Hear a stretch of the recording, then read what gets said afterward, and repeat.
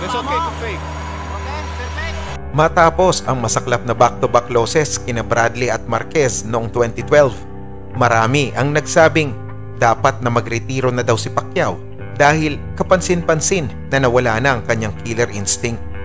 Nais patunayan ni Pacman na hindi pa kupas ang kanyang kinang, kaya't agad na nagbalik sa drawing board para hasain ang pumurol na sandata.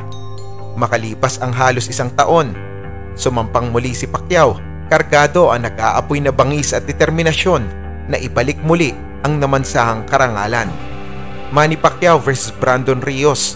Dito masasagot ang tanong kung tapos na nga ba ang karera ng pinakasikat na Pinoy boxer. We have the end or the rebirth of an era. Agad na nawala ang agam-agam ng mga kritiko nang pakainin ng sandamukal na kamao si Brandon Rios. That punch was right on the belt. Traditionally take a few rounds to get going, and Rios is more skillful, I think, than on little by little, and remains dangerous, at least looking. Ginawang punching bag ni Pacquiao ang kalaban sa loob ng 36 na minuto. Binuhusan ng malamig na tubig ang pangarap ng maangas na Mexicano na pagretiruhin na si Pacquiao. Bukol-bukol nga ang muka at paiyak-iyak pa si Rios na hindi matanggap ang ginawa sa kanya ni Pacquiao. 5 months. Patikim lamang ito dahil ang totoong pakay ay bawiin ang pagkatalo sa kamay ni Tim Bradley. If you don't knock me out, Manny, you're not gonna win. We'll see. Okay? We'll see. Alright? I tell you, my plan this fight is to throw a lot of punches. April 12, 2014, ang petsa ng pagtutuos at pagbawi ni Pacquiao sa karangalang inagaw ni Bradley. Kakaibang ensayo at paghahanda sa pangakong panalo para mas lalong lumakas sa muling paghaharap kay Bradley.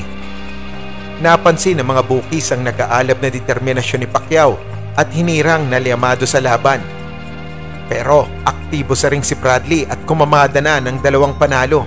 Kahit na nagulpi, naipanalo pa din ni Bradley ang laban via close unanimous decision kontra kay Ruslan Provodnikov.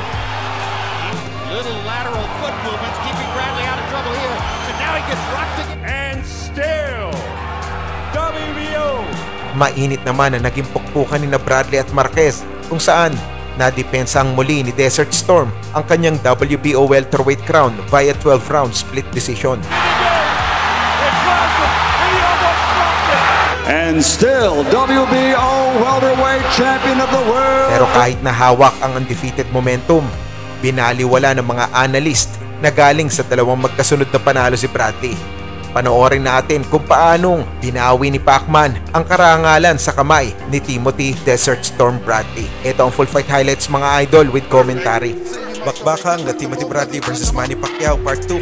Referee natin si Kenny Payless. Round 1. Early start for Manny Pacquiao, throwing that left and right hook. And then left straight, pero itong si Bradley trying to counter her. There you go, that was a great straight coming from Bradley. Pacquiao missing with those combination. Bradley mukhang bumabawi siya rito sa round number 1. Okay, Bradley's actually winning this round for me. Round number 2. Pacquiao trying to get close. And those combinations. Nahirapan na rito si Bradley trying to counter ala Juan Manuel Marquez, but a good combination landed by Manny Pacquiao. And there you go. It looks like this is a very good round for Pacquiao, connecting with those punches. At itong si Bradley wildly missing with those shots. Pacquiao punching first. Oh, that was a good right straight, but it looks like medyo na out of balance dun si Bradley. Final seconds. Round 3. Oh, there's another combination. 2-1 from Pacquiao. At ito, tumatrabaho na dito si Pacquiao. Short combination. And dito nakukuha na ni Pacquiao yung style, yung leverage na ginagawa niya rito with his combination. That's catching Timothy Bradley. And those are stunning combination. Dito Bradley doesn't know what to do now. Round number 4. Bradley starting early But Pacquiao answering. Ang bilis pa rin ang kamay dito ni Pacquiao. Combination from Bradley.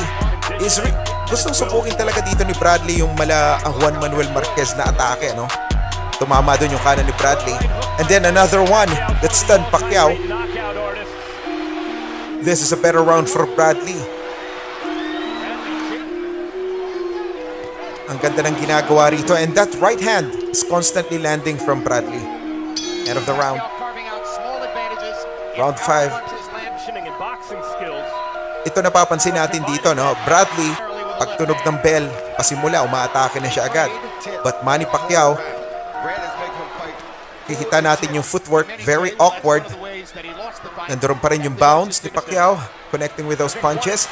Still Bradley, umaatake dito, pasalubong mga idol. And there's a great footwork by Pacquiao after landing that punch. Patama na naman dito si Pacquiao. End of the round. Round 6. A combination. Bradley wanted to get back to Pacquiao. And I think napapansin natin itong si Bradley is trying to counter yung mga atake ni Pacquiao. But Pacquiao, wise enough, mabilis yung kanyang footwork to avoid those attacks. Yung mga counter punching na yon mula kay Team Bradley. Combination coming from Pacquiao sa ropes. Muntik na lumabas dito si Bradley. Round 7. Bradley wildly missing with those shots. Heavy combination from Pacquiao. Tumama na naman yung kanyang kaliwa. And right now, Bradley wanted to fight toe-to-toe. He thinks na kaya niya yung mga suntok ni Pacquiao. And then at the same time, he thinks na mapapabagsak niya si Pacquiao in case na tumama at tumamba yung kanyang combination. But Pacquiao putting it on, lighting up Timothy Bradley dito sa lubid. Bradley egging on. Good combination from Pacquiao. Stunned Bradley.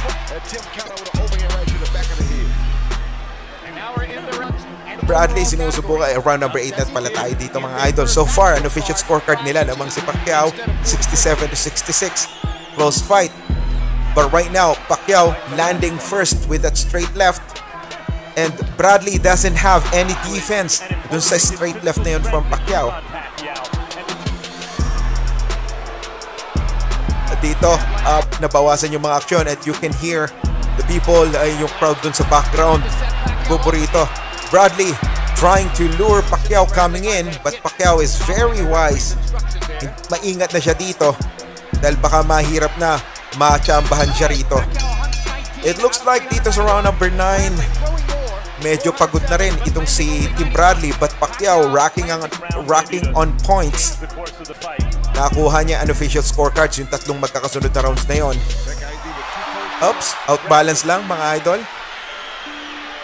Bradley looking very tired now, and it looks like Bradley cannot keep up anymore with the footwork and assault nitong si Manny Pacquiao. Combination again. Pacquiao, you can easily see na mas mabilis pa rin yung mga patapon nito ni Manny Pacquiao. As we go down to the final seconds of round number 9.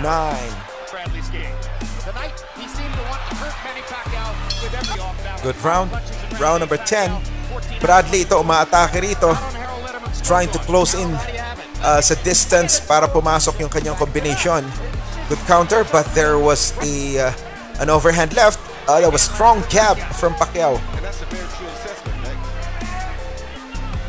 Hirap na hirap pa din dito si Bradley na makuha yung tamang distance because Manny Pacquiao, ang ganda ng kanyang half step back and then throwing counters. Chopping right hand from Timothy Bradley, medyo pasampal.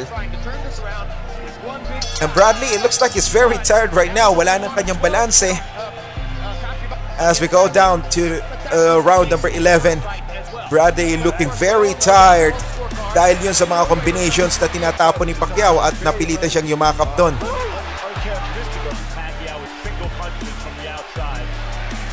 Nakatama na naman doon si Pacquiao, and looks like Bradley right now is running. Alam niya, hindi na siya what a straight left from Pacquiao.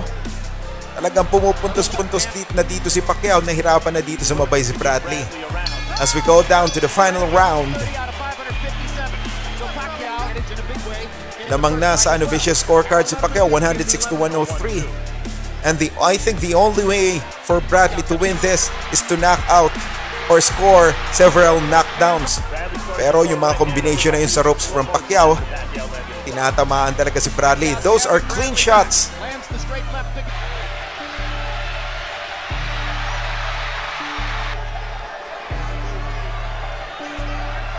Still, nandun pa rin yung gusto ni Bradley na kumounter, but Pacquiao, very wise.